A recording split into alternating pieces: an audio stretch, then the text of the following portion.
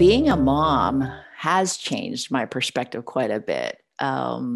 You start to realize that these young people, even at a very, very young age, they have an opinion and they want to be heard. And I love the fact that kids, even at very young ages, can be so engaging and so communicative. I think that's been one of the big things that has changed now that I have my own child.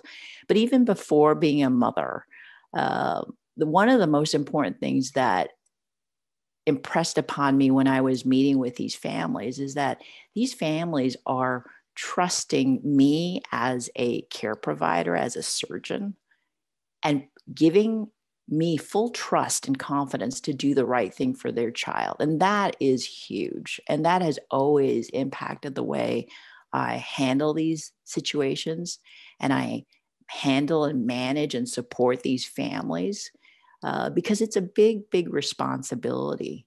And when you appreciate that responsibility, you do everything possible to make sure these families get the best they can because it's something that I would want for myself. And so that philosophy has always been with me, even before my son was born.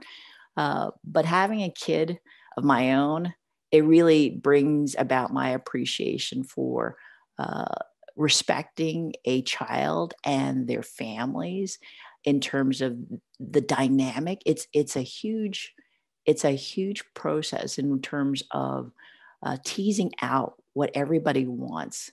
And during these very intimate discussions with the child and the family, you really become very much a part of their family because they're sharing things with you. And sometimes you find things out, and sometimes the family finds things out right there at these visits.